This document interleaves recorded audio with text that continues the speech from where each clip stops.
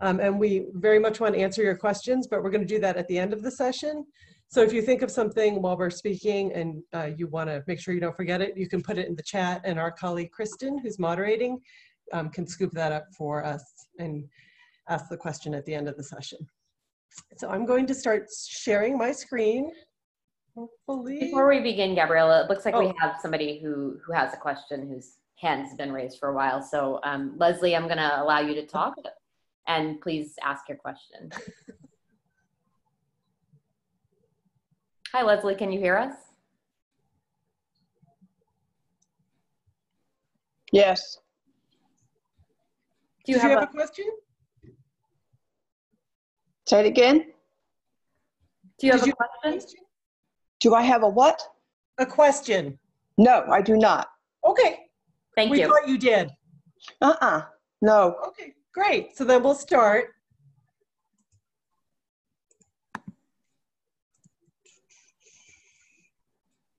Okay.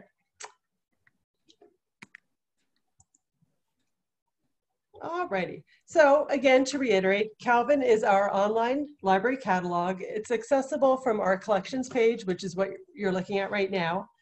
It's also accessible directly via catalog.history.pcusa.org.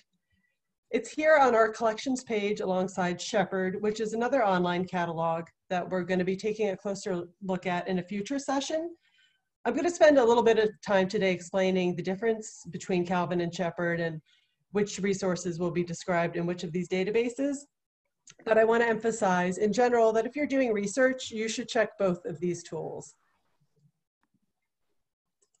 So what is in Calvin? As the phrase online library catalog suggests, most of what, or a majority of what is in Calvin, 68%, are publications or records for publications. So that's this big blue piece of the pie. These are books, pamphlets, and periodicals, and they are items that support our mission to document and share the history of American Presbyterianism. So they range from rare books published before 1800 to important theological works, 19th century religious tracts, collections of hymns and psalms, sermon books, church histories, reference books, biographies of important Presbyterians, mission histories, and scholarly books on contemporary issues like Christianity and racial justice, women in the church, and LGBTQIA concerns. And of course, also the perennial question, why you can't take 20 dogs on a date. So Calvin also includes, in addition to publications, descriptions of archival materials of a few different types. The first are what we call the processed record groups, and these are collections that have had the most thoroughgoing treatment by an archivist. So somebody has gone through them, rehoused materials, maybe reorganized things, and then created what we call a collection guide, which is a very detailed description of the collection, what you can expect to find in it. There's a biography of the creator and a detailed inventory. So items that have been treated as the record groups get a collection guide, and then we create a sort of briefer version of that collection guide and put it in Calvin. And you can tell you're dealing with a record group because in the call number section, you're going to see this RG indication. So these can be the records of national church agencies, important Presbyterians like this one. This is a personal paper collection. They're also the records of ecumenical organizations and Presbyterian missions. Then another kind of archival material described in Calvin are the small personal paper collections, which, as their name suggests, are much smaller, and so they don't get that full collection guide treatment. We just create a short record for them in Calvin. And you'll know that you're looking at one of these because it'll have SPP for small personal papers in the call number. And again, you can see just visually, this is a much briefer record than the one we just looked at. And then finally, we also use Calvin to provide access to congregation, presbytery, and synod records that were received at PHS before January 2017. After January 2017, we started describing Congregation, Presbyterian, Synod records in Shepherd, which was a new database to us at the time. So there's kind of this demarcation, and similar Congregation, Presbyterian, Synod records may be in one or the other database depending on when we got them. So this is another reminder, especially if you're interested in archival materials, that it is always good practice to look in Calvin and Shepherd both. So besides publications and archives, the remainder of what is in Calvin kind of amounts to a lot of stuff in non-print formats. So we have sound recordings on a variety of media, and these include interviews and oral histories, maybe a musical performance by a choir. We have motion picture or moving image materials on different formats, and these range from kind of amateur video recordings to actual films produced by the church. We have graphics, which are two-dimensional, kind of flat visual items like certificates or blueprints. We have slide sets, maps, kits, which are these church-produced sets of materials that'll be like a film or a film strip and then some reading material that goes along with it. So there are these little like packaged kits on a particular topic that were distributed by the church. And finally, we also have objects. They did not make it onto my pie chart by mistake, but the objects described in Calvin are communionware, and then we have a collection of like commemorative church plates, so you will find records for those in Calvin as well.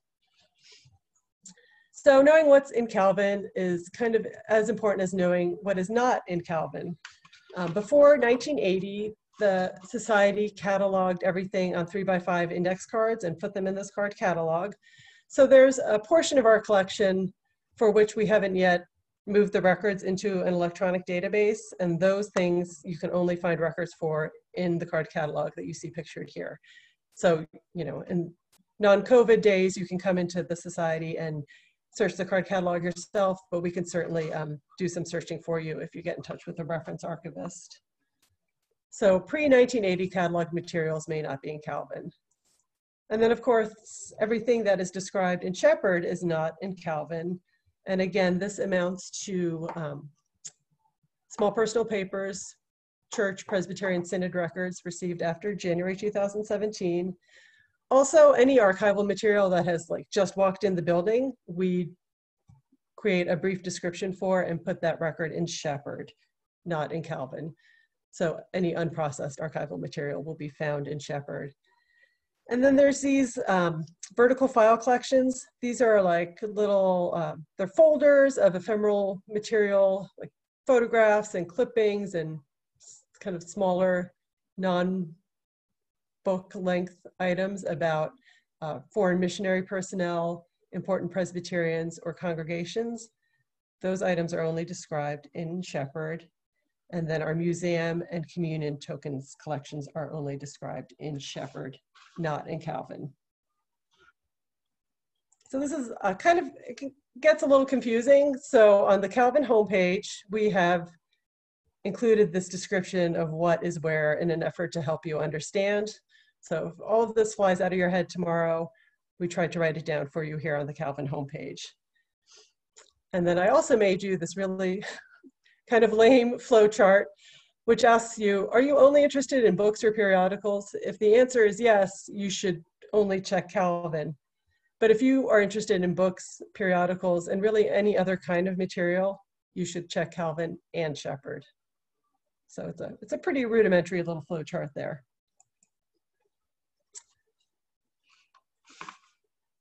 Okay, so now I'm going to talk a little bit about simple searching in Calvin. When you get to the Calvin homepage, which again is cataloghistory.pcusa.org, you're going to get dropped into this basic search screen. You can put a single term or multiple terms in here and search, and the system is going to find all the records that match your terms, but not in the particular order in which you enter them.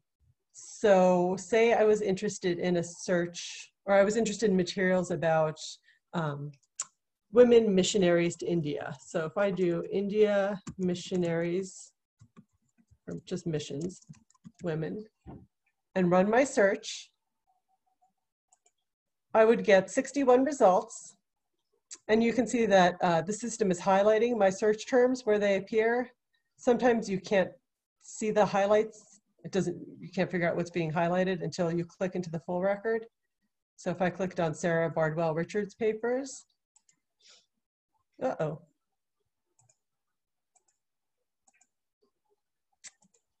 I lost my preloaded search results. Okay, well, I'm gonna click in here and hope it doesn't take too long to load. Okay, good. So again, you can see your search terms are highlighted here, and they're not in the order I put them in or stuck together as a phrase. So if you want to search something as a phrase in Calvin, you should use this keyword as a phrase dropdown as opposed to quotation marks. Quotation marks, I think we're used to from a lot of other systems, but they won't do anything for you in Calvin. In addition to this kind of keyword only search from the home page, you can also say that you want to search within particular fields in the record. Title and subject tend to be really kind of high value fields in terms of having words that indicate what a work is actually about. So those are good places to look. Subjects can be a little tricky because you have to use the Library of Congress subject headings vocabulary, and sometimes that can be a little bit opaque. So we're going to show you how to work around that in a bit.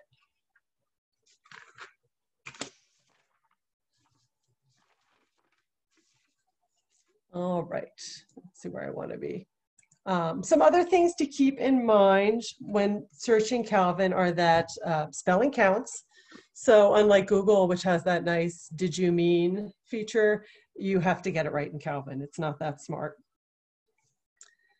If you are particularly interested in using Calvin to find church records, I want to point you to this awesome resource that Charlene made in the past. It's a little video tutorial for searching Calvin for church records that you can play right from the Calvin homepage.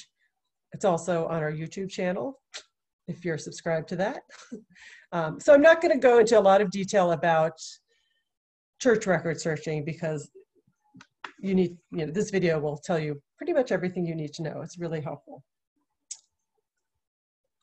So in general, when doing a search, you always want to start broad and then narrow your search from there to have the best chances of success. So let's say I was interested in learning about women who served as missionaries. That was kind of my broad topic. So if I typed in, say I'm having a weird day where I decide to use the word lady instead of female or women, because that's just the word that pops into my head. And I run this search, I'm going to get only 3 results, which seems pretty low, considering that we have a lot of mission material. But lady missionaries in foreign lands sounds like it's on the money. So I'm going to click into this guy to get the full record. And here I just want to pause for a minute to show you the parts of a record that you see in Calvin. So you get the title, and then the authorship statement, and then an indexed version of that author's name. So you see it's a little different. Publication information, a physical description, and then some subject headings. And then at the bottom of the record, you can see what kind of item it is. And then its call number, which is what we use to retrieve it for you. And then everything is going to say not for loan, so don't be alarmed about that. It just means that our collection doesn't circulate outside of the building. And in fact, some of our microfilms are available for lending through interlibrary loans, so you would see that arc there. Any of these hyperlinked fields can be clicked on, and then that's going to run a search against the system using that value. So I could find everything Emma Raymond Pittman wrote. But in this case, remember I searched for lady missionaries, and I can see why my search was not very successful, and that's because the subject heading is actually women missionaries. So at this point, I could copy this or write it down by hand, and then go to the advanced search page and use the correct subject heading to do a more complex search. Or if I wanted to search for women missionaries, I can click right here. And once I've run that search, see it ran up here, I now have 247 results, which seems more like it. And now I have a pretty big result set that I might want to sort. So I can use this area in the upper right-hand corner and sort my search results by a number of criteria. I can also limit the search by this criteria, any of these parameters on the left here. So I could limit by author, geographic place, all places are geographic. What I mean is geographic subject, topical subject, title subject. So these are books that are about other books in part, or in this case, a newspaper. And then the little number next to the refining facet will tell you how many results you're going to retrieve if you use that facet to limit your search. So of these, they're very helpful, but I want to kind of draw your attention to two of them that can be a little bit tricky, item type and collection.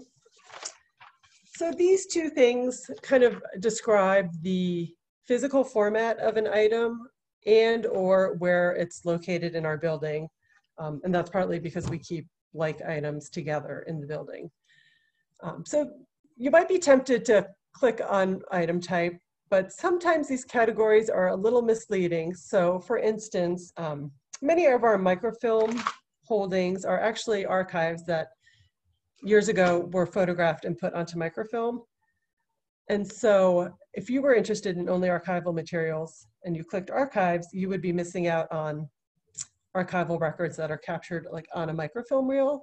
So we would just caution you to use item type judiciously, carefully, only if you are certain you just want a particular physical carrier, for your items. And collections kind of have the same issue because they are also based on physical format and location in the building. There are some collections that we hold that are what we call provenance collections, which means that everything in the collection came from the same institutional or personal source or donor.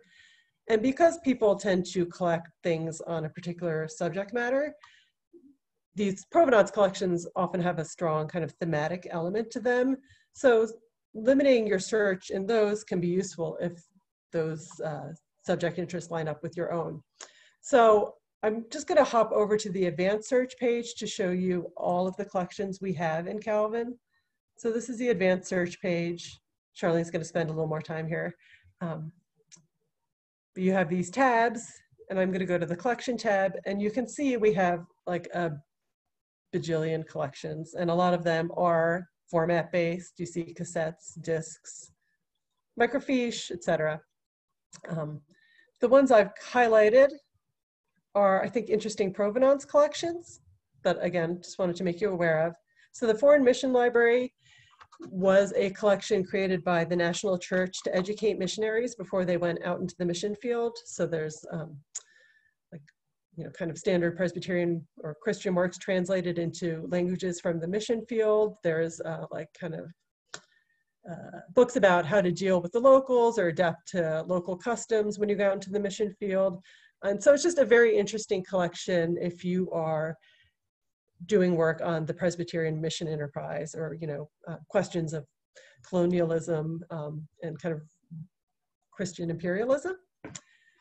The Pothig collection is a collection that was donated to us by Richard and Eunice Pothig, who were Presbyterian missionaries with very strong interests in labor and urban and industrial missions. So if your interests line up with those, the Pothig collection will be useful to you.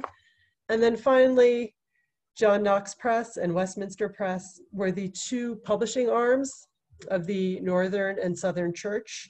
And then after reunion, they merged and became Westminster John Knox Press. So if you were interested in understanding, kind of maybe historicizing how the Presbyterian Church in America had presented itself to the world through its publishing history, I would encourage you to check out the John Knox Press and the Westminster Press collection. Westminster Press is the source of You Can't Take 20 Dogs on a Date. So there's definitely some interesting material in there once you get to the 20th century. Okay, I am now going to turn it over to Charlene. Okay, thanks Gabriella for all that information. I'm going to take just a second here to share my screen. Give me just a moment. Okay. And let me, okay. So you should be seeing the Calvin landing page again, and I hope everybody can hear me okay. Great.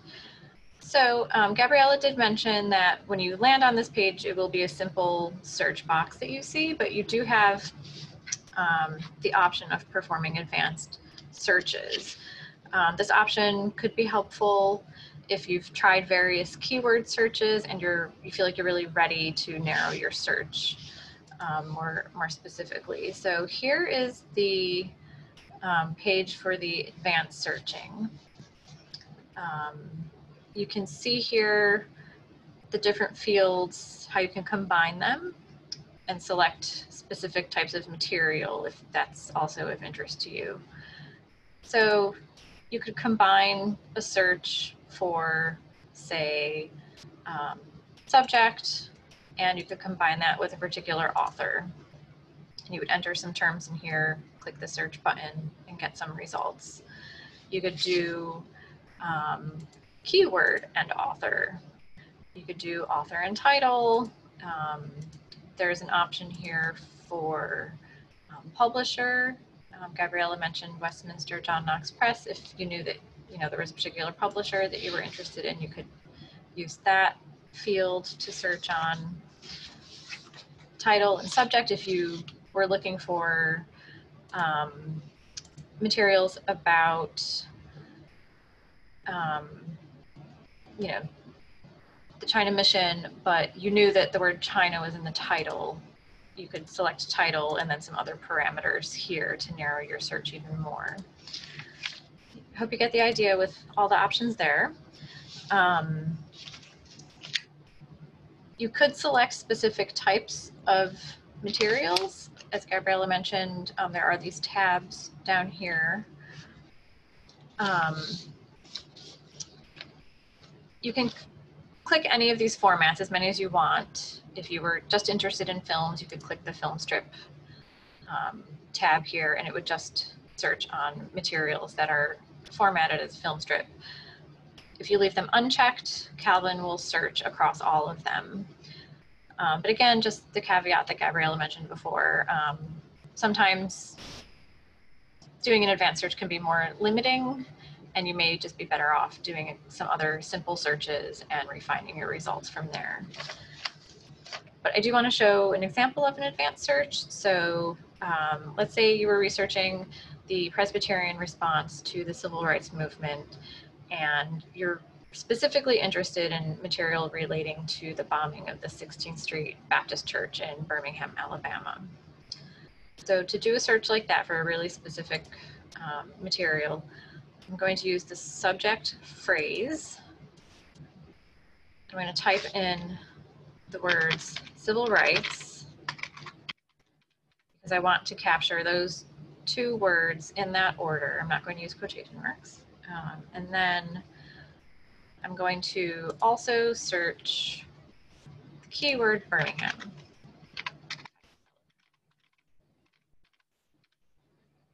So when I do a search for that, I'll get two results. We have a lot more material about the civil rights movement, but again, this is a really specific search. So it's going to bring up two results, and I'm going to click on this first heading, the meaning of the Birmingham tragedy, just to show you the full record. This is what the full record looks like.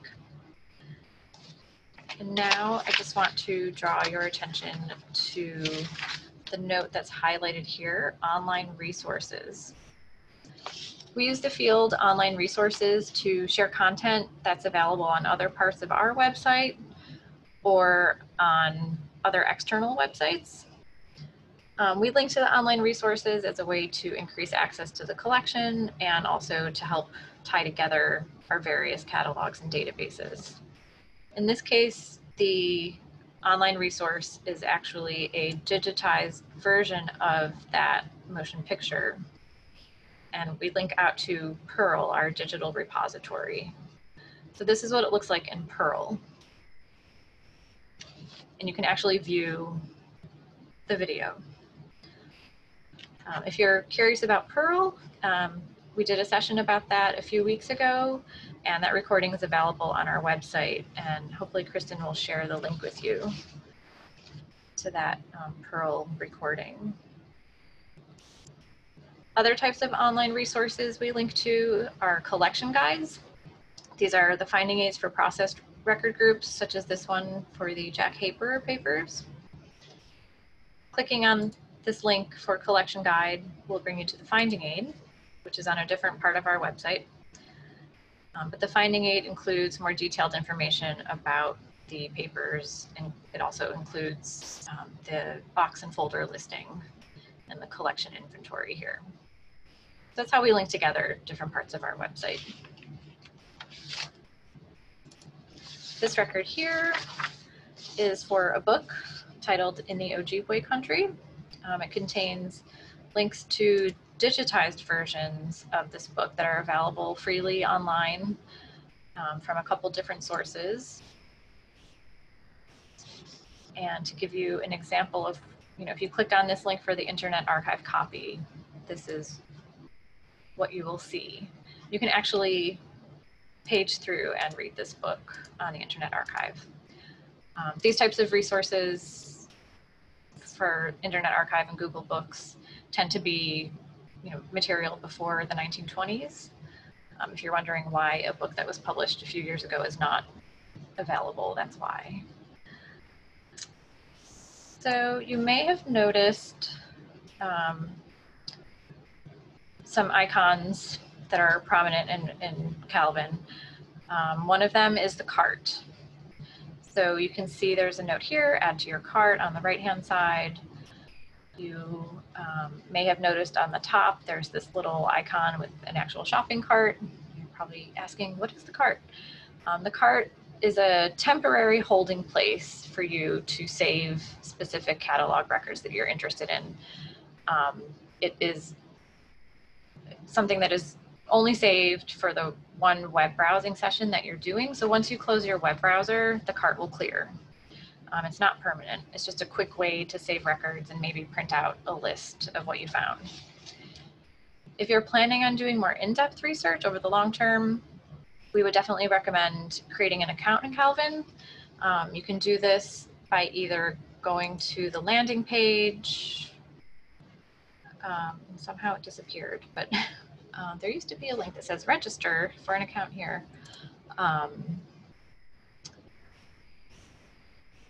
Or if you just go to the upper right-hand section of your screen, there is information about your account here. So you can register here if you don't have an account. It'll ask you for an email address and a password, and you can save lists if you have an account. You may have also seen these icons for lists. Lists are helpful if you're doing several different searches for different keywords or different topics. You want to sort of compile all of your relevant results across your different searches into one or more lists. It's a good way to organize your research if you're doing really complex research. If you were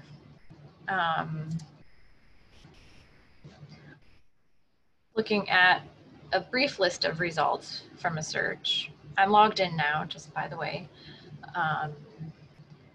If you're looking at the brief list, one way to save to the cart or a list is simply to, if this description sounds interesting to you, you can click add to cart, or you can click save to lists.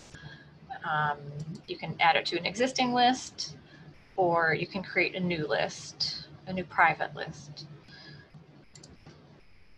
Another way to do it is to scroll through the results, check off the ones that sound interesting to you, and then up here it says with selected titles, add to. So you can add to your cart temporarily, or you can add to a list. You can either add to an existing list or a new list.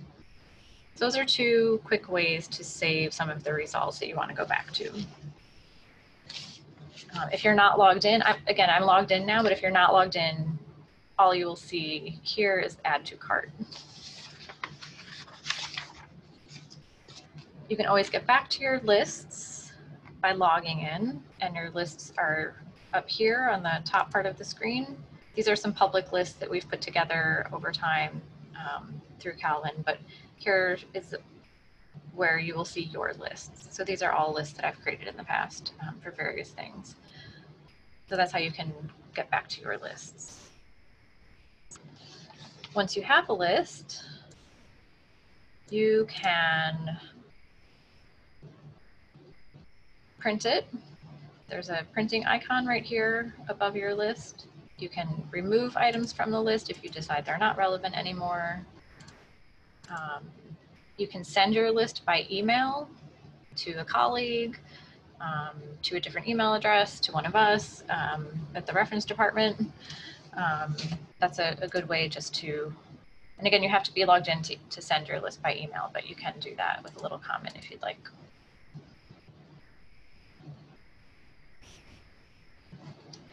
Okay, then another feature that's helpful if you have an account and you're logged in is the search history. So again, the cart is temporary. It will close with the browsing session. Same thing with the search history. If you're not logged in, when you close your web browser, your search history will disappear. But if you are logged in, you can click on your name when you're logged in, and then you can view your search history. So that would be helpful if, say, 2 months ago, you knew that you found something really relevant to your research and now you can't find it. So you could go back in time and pull up previous searches that you've done. And then if you just click on any of your previous searches, it will reload that search. So that's a really handy tool. Now, just looking at a full record in Calvin, just to point out a couple other features before we wrap up. In any full record, on the right-hand side, you'll see this list of options here. These are just other ways to use Calvin. You can print the single catalog record. Here you can save it to your list. You can add or remove items to your cart through this part of the screen. This feature here called More Searches. It's a quick way to check other federated catalogs like WorldCat, just to see holdings all over the world of a particular item. If you're not near Philadelphia, but you want to see if maybe there's another library that has a book, this would be a quick way to check WorldCat for a title. And if you're inclined, you could also share a catalog record through social media. I'm not sure if anyone's done that before, but it's possible. So that wraps up our tour of Calvin. If you enjoyed this presentation, you'll be happy to hear that we're planning a similar tour of Shepherd in a couple months. Shepherd, as Gabriela said, is just home to several of our other databases. If you have questions anytime about searching the catalogs or databases or our website, we invite you to contact us. You can either go to our website here to submit a reference inquiry, or you can email us.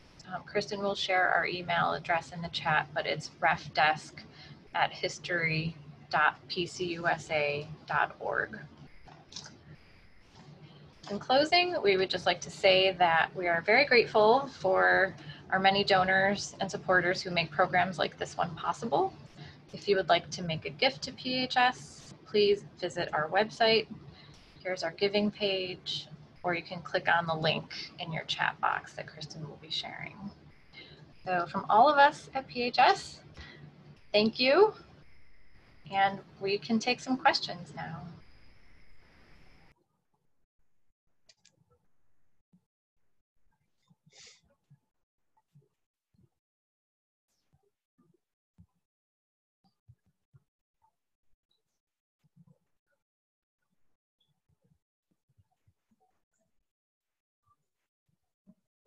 So if you're unsure, I think the best thing if you have a question right now is you can put it in the chat, possibly also the Q&A. I'm not entirely clear on what the difference is, but we'll check both. So, but we can't hear or see you, unfortunately. So.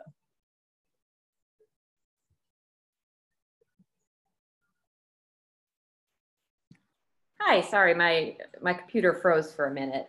Oh no. We had a question from Maureen. Let me go back and check. Mm-hmm. She was wondering if the minutes online are still in the old paper catalogs, or are they the same as those in the paper catalogs?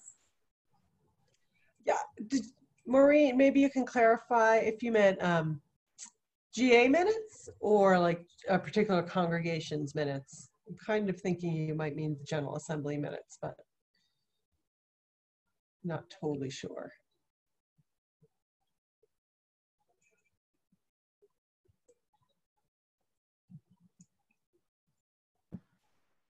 In the meantime, Charles was wondering what percentage of the PHS holdings have been digitized. I think we got this question on Pearl Day as well. I don't know. I don't know. It's a very small percentage. Yeah. Very, very small percentage. It's labor intensive to digitize materials because not only are you scanning them and having to do that in a careful way so that you preserve the original item, but then, so we have two people who do that and then two people who also, same two people, but still create all the metadata around the digital object so that you can use it, because a picture is not helpful without, all the, you need to know what's in the picture and when it was created and do some subject analysis on it. So there's a lot that goes into digitizing.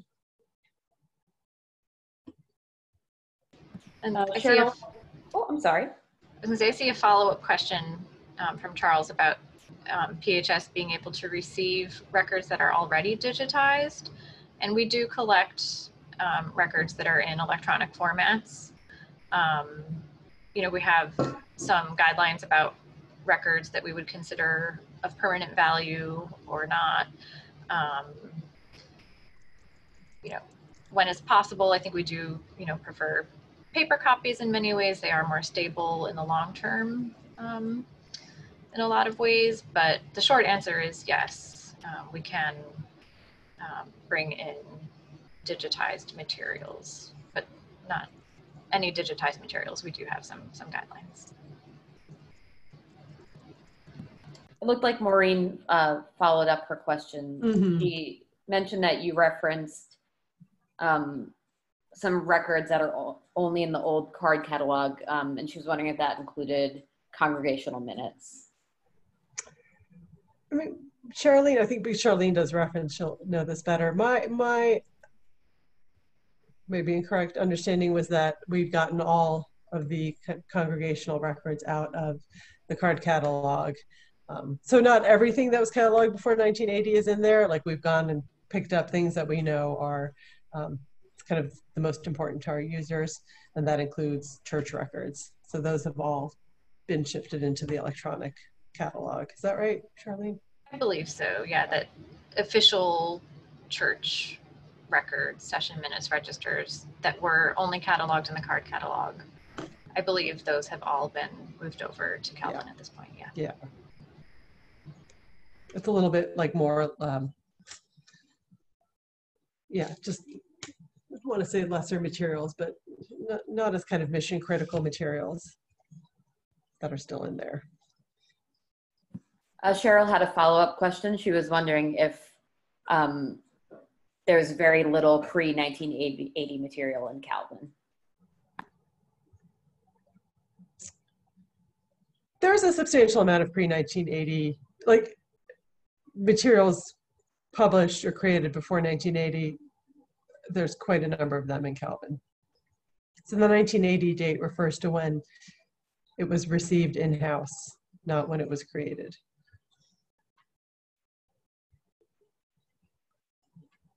Virginia was wondering, do you need to know the page of a book to request a copy of the book, or will someone look up the index to see what I'm looking for? It's kind of a tricky question. Generally, for our reference work, we like to say that we'll kind of check the catalogs and let you know what we have, but we generally don't have the staffing available to check specific books for everybody who asks. That's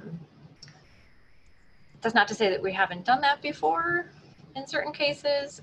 You know, we are the archives of the Presbyterian Church USA, so you know, if we're working closely with a congregation or a presbytery and they ask for some copies from a book, obviously we're going to do that work for them. But, you know, we can't always do that for everyone. We do have a digitization service. Again, we wouldn't do it on every type of material, but there are some materials that, you know, rather than just making photocopies of a resource that one person would use in their research, we would properly scan it, add metadata to it, and make it available in Perl so that it's available to the larger research community. So again, it kind of depends on exactly what information is being asked about, exactly what the resource is, exactly how busy we are at the moment with lots of other questions. You can always ask if you know that you want a particular chapter from a book. Just email us and we'll let you know if we can or cannot provide that. Barbara was wondering who should be contacted about digitizing materials or accessing digitized materials. I think to start with the ref desk at history.pcusa.org email. That's kind of a general email address. You know, there are several people on staff who can answer certain types of questions. So the reference department kind of is a good centralized place to have you know, initial inquiries come in, and then if it needs to be passed on to the appropriate person on staff, we'll do that for you. So I would recommend emailing the ref desk. We have a question from Facebook. Let me see. Rachel Joy from Facebook was wondering if periodicals were indexed and can they search for a minister, a name of a minister? Some periodicals are indexed, many are not. We do have, that being said, we do have a lot of biographical resources here about specific Presbyterian ministers or missionaries. So sometimes our own, we have our own, we call it a Presbyterian biographical index. That's kind of an in-house created thing. It's a card catalog, and that's an index to other well-known periodicals. So sometimes we can check our own in-house index and it will say Reverend Thompson is mentioned on page 320 of this volume of this periodical. Somebody painstakingly took the time to go through and make that index. That does not happen today. We are not maintaining that index. And again, a lot of the periodicals, the actual physically bound periodicals in our holdings, a lot of them don't have indexes, but sometimes they do. But when they do, they're like often, they're not electronic. They're at the back of the periodical or the front. And we are not a library that has subscriptions. There are databases that index periodicals like JSTOR or, I mean, there's just like panoplies of kind of abstracting and indexing databases of journals like that you would access through a university library. We don't have those kinds of subscriptions, but sometimes you might be able to find kind of indexes to journals that way as well. That's a good point. Like if you were trying to find out, like you couldn't search Calvin for a minister's name and have an index like that come up in Calvin, you could search the minister's name in Calvin, and if he authored a sermon, or if we had his personal papers, you would get results in Calvin for those types of materials, but not an index to a periodical. And we would also suggest you go to Shepherd and search the biographical vertical file index if you haven't already, because there may be something there. And you would just get an indication, yes, we have a file on this minister. You won't be able to see the contents of the file. It's just an index. We have a question from Charles Davidson. He was wondering if PHS has workspace available for researchers visiting for a week or more. We just have our reading room, basically. We don't have any individual carols or special rooms like that for researchers, but we do have our reading room that has 4 tables in it right now, but at the moment, unfortunately, we're not open to the public for research. At some point, we do hope to reopen for research, but with the pandemic right now, we're just kind of trying to keep everybody safely at home as much as possible. So.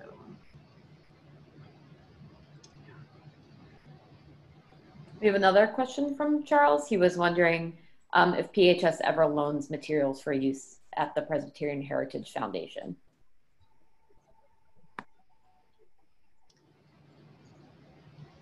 I think, yeah, we've loaned materials for exhibits before.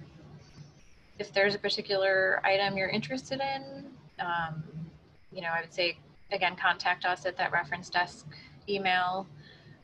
Tell us a little bit about the material, you know, you're interested in. If it's for an exhibit or something, we would loan it. If you're talking more about like an interlibrary loan, at the moment, we do not participate in interlibrary loan of special collections materials, you know, for patrons to use, with the exception of select microfilm that we've created in-house, and like church records. We've microfilmed a lot of church records in the past. So if we have a positive and a negative copy of that microfilm, we could loan a positive copy of that film to another library. We charge a small fee for it. And those records in Calvin, where normally it would say not for loan, you'll see a note that says available for loan, contact the reference desk or something like that. That's the kind of loaning we do, is interlibrary loan of microfilm.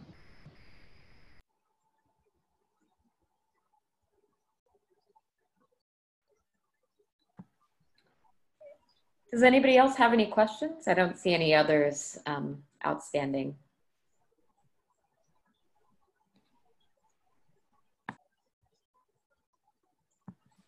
I think that's it. Okay, thank you guys. Thanks, everyone.